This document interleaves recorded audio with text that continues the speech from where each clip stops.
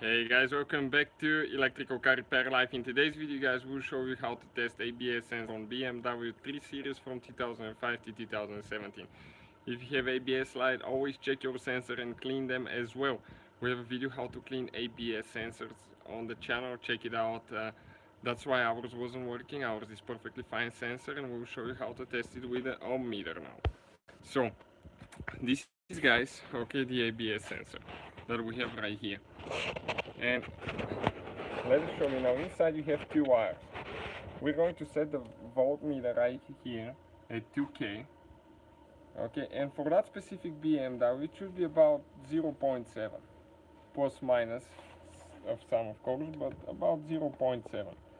So you need to connect each of the LEDs inside, okay, with the voltmeter wires. So we're going to go ahead.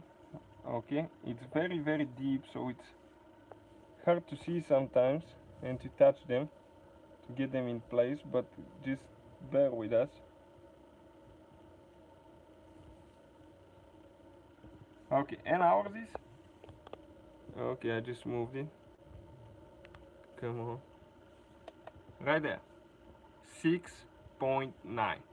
6.9. If you do not have, guys, any readings, or if the reading is extremely high or low, then it's a bad sensor. But most likely, if you don't have a reading, it's just a bad cable.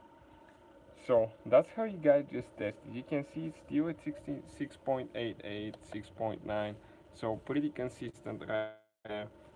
It doesn't move up and down. That's a good sign. So that's how you check them for resistance.